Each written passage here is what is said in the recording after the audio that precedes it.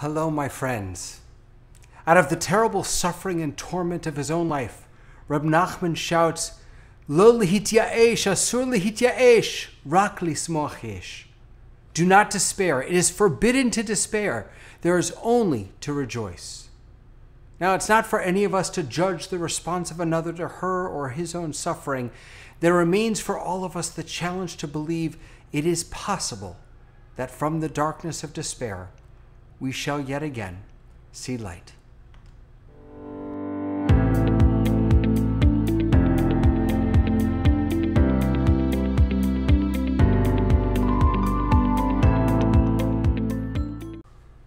Hello, everybody. My name is David Paskin, and I'm here with my trusty friend and teacher, Rabbi Alan Litwak. How are you doing? I'm doing great, Rabbi David. How are you? I am fantastic. So before we jumped on, I grabbed this book off my shelf, Living a Joyous Life, The True Spirit of Jewish Practice. And I just wanted to share a story with you from this book. It's written by Rabbi David Aaron. So this is actually a story about him.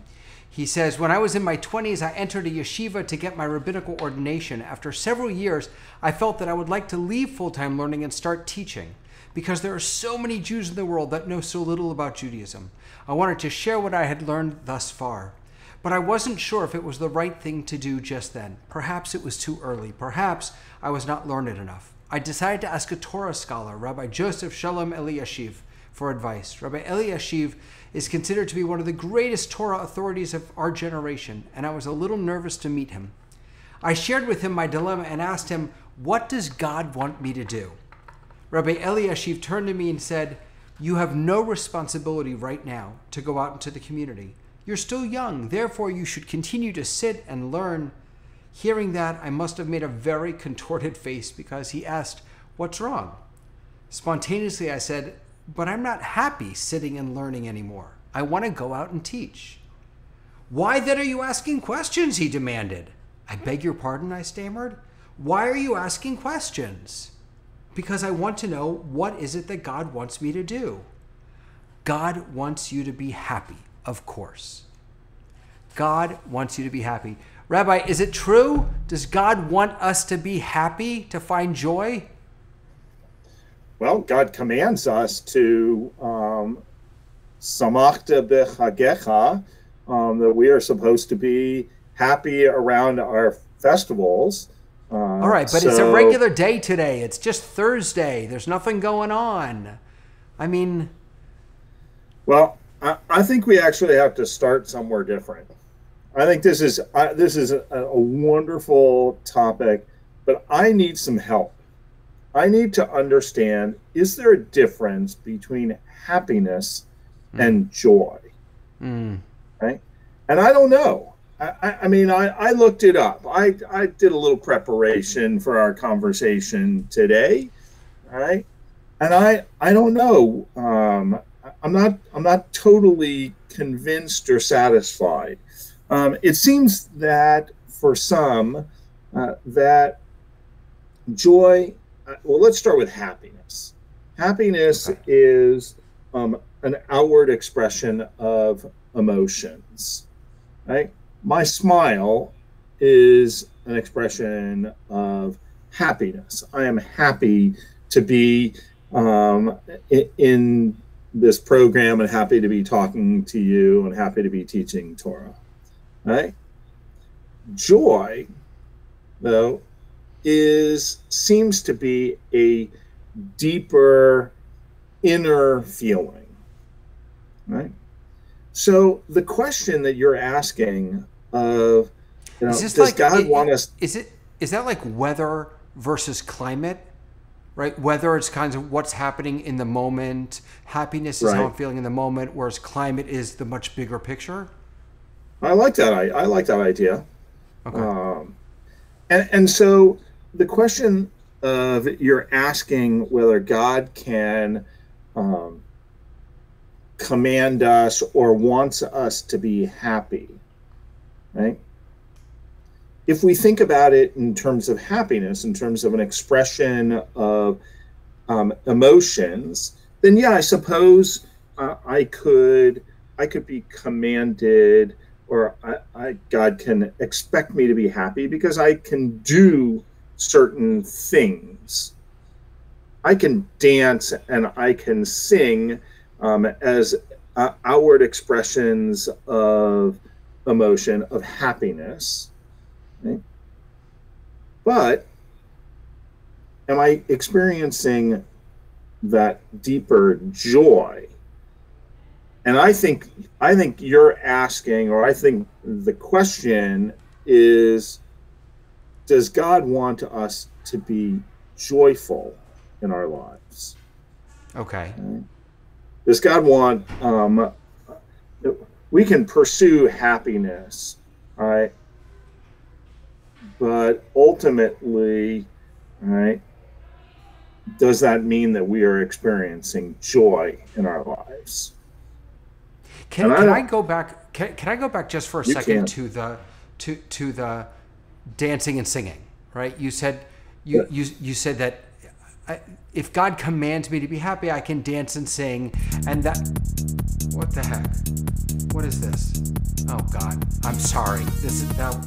That was embarrassing. I apologize for that. But maybe he's right. Right? Maybe dancing. But, I can fake it.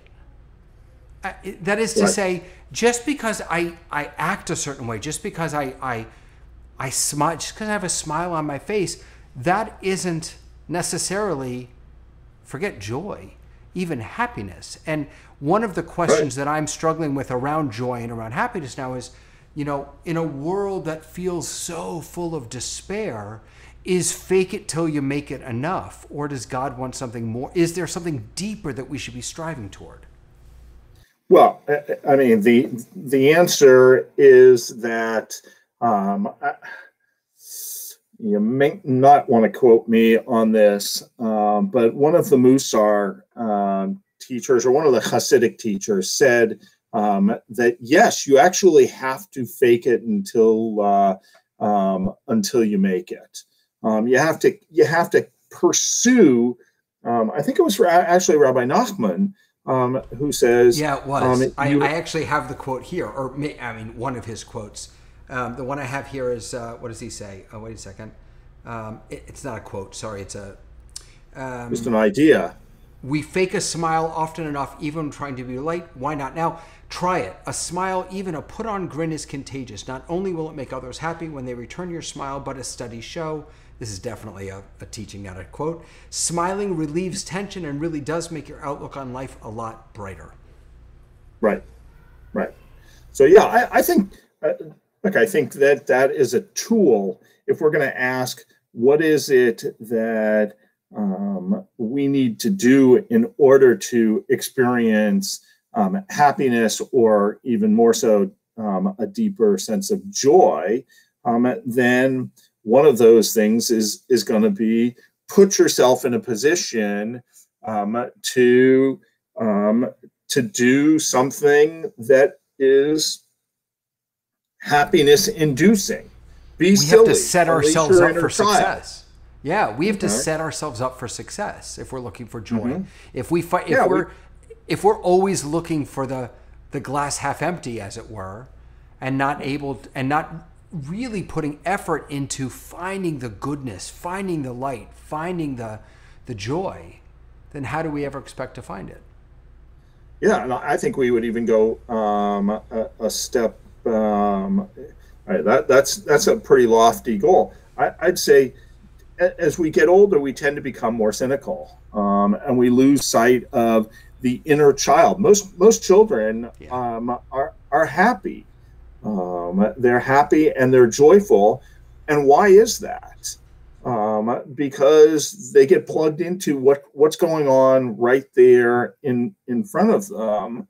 They don't get bogged down by what is going on all around the larger picture. They're not concerned about the terrible things that are going on around the world, because they can be joyful in the moment. Right. And I think staying in the moment, it is itself a tool for experiencing happiness and experiencing joy. Right? We need to take things one day at a time.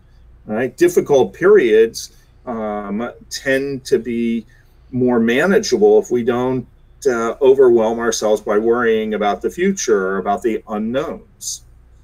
Right? I want to, you've talked a little bit thus far about how ourselves to find joy. I find it much harder to work on myself than it is to work on anyone else. That is to say, I'm, trying to change myself, I find harder than trying to influence other people. So let me ask you this. Do we have a responsibility as Jews to help other people find joy? I know we have an obligation to, feed the hungry and visit the sick, but do you have a sense that it's a fundamental value in Judaism for us to not just feel it, but to spread it?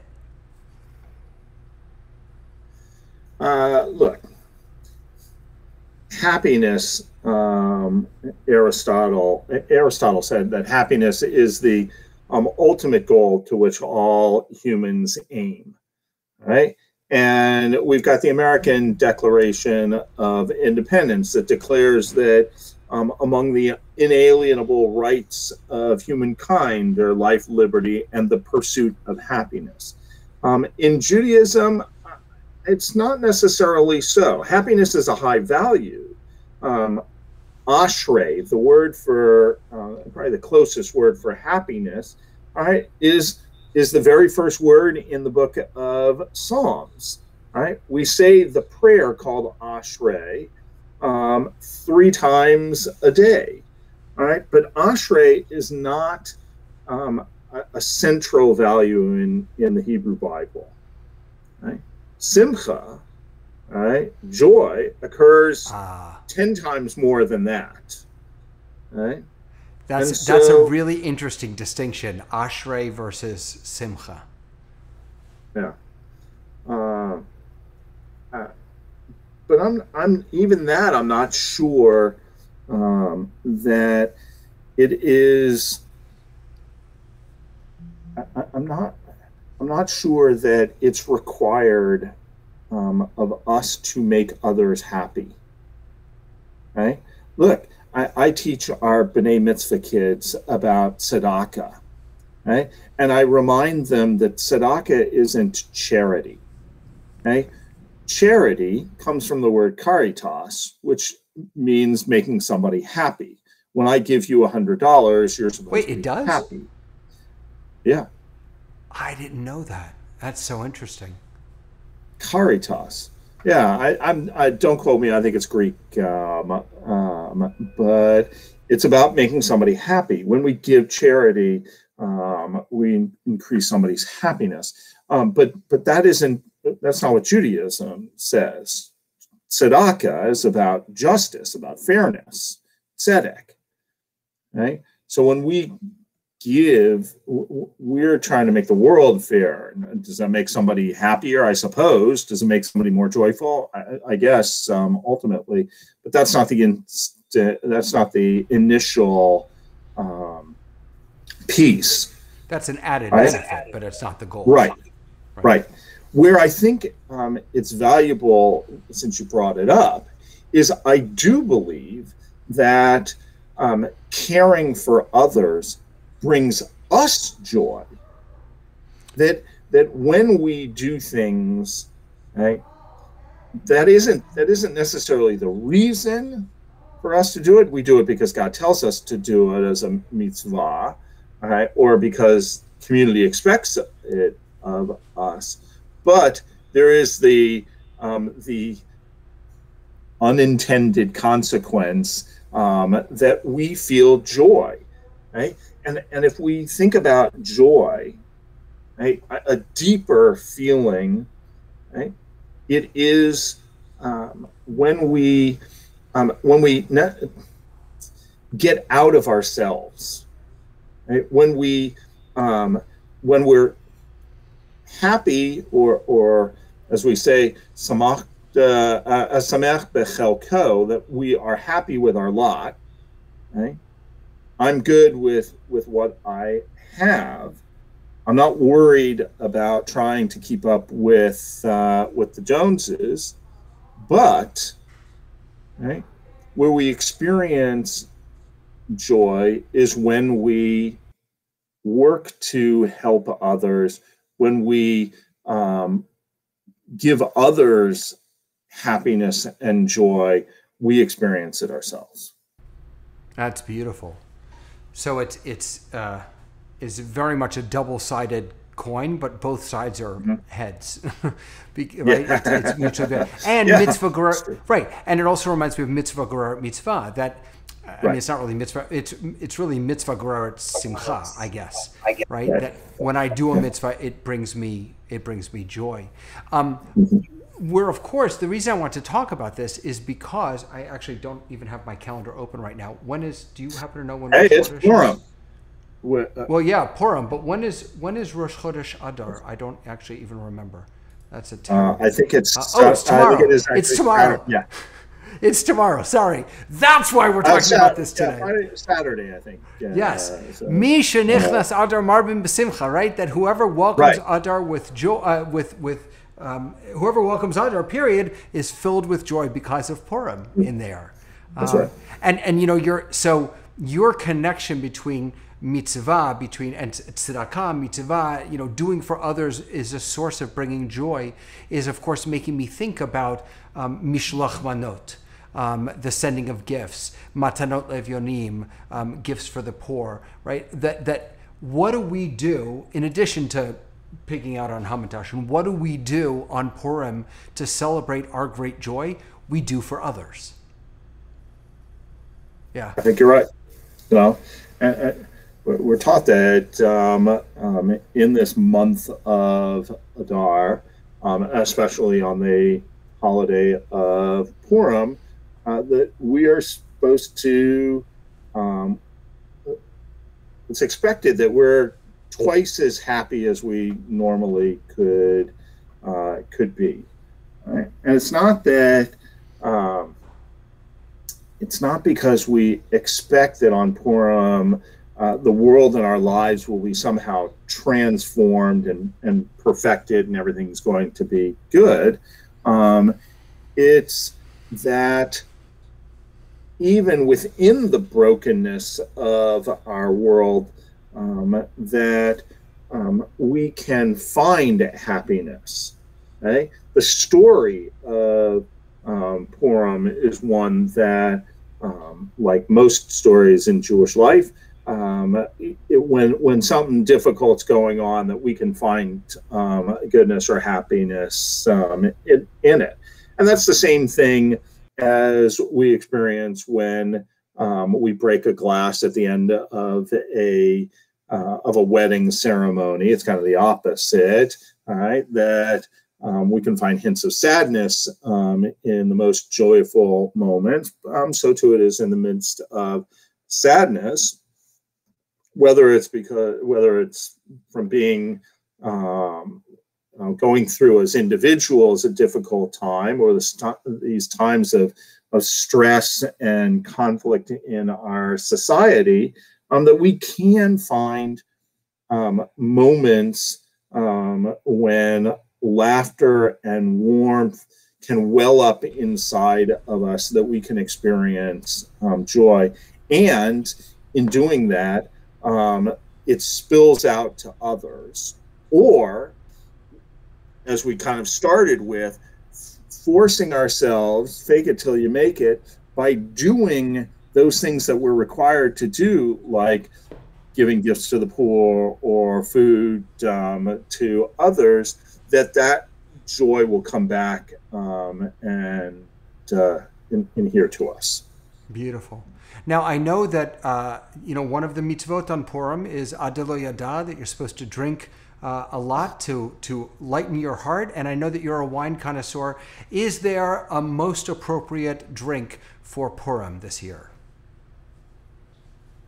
Well, I'm a great believer in drinking things that are particularly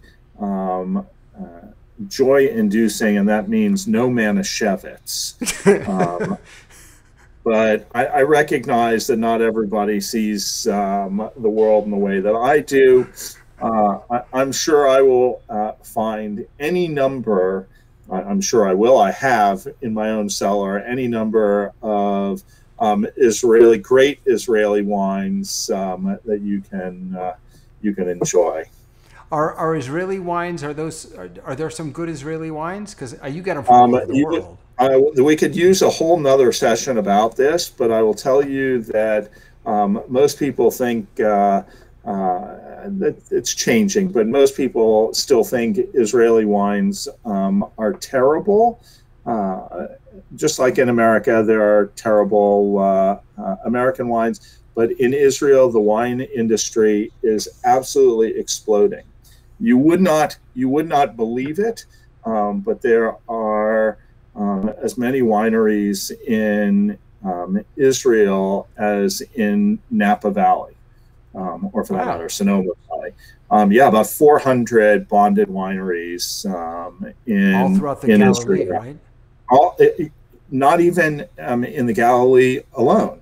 In the Golan, in the Galilee, in the Judean hills around Jerusalem, and into the Negev. There are wineries in the Negev, and all of that brings me joy.